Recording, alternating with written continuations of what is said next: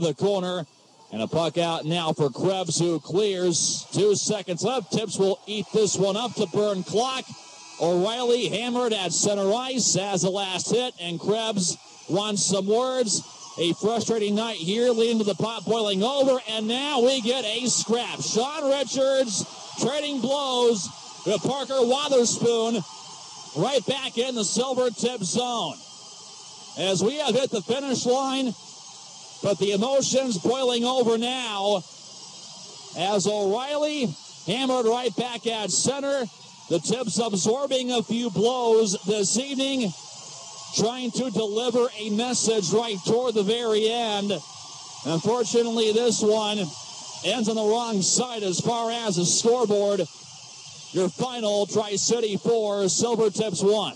However, keep in mind, these two teams face each other 10 times.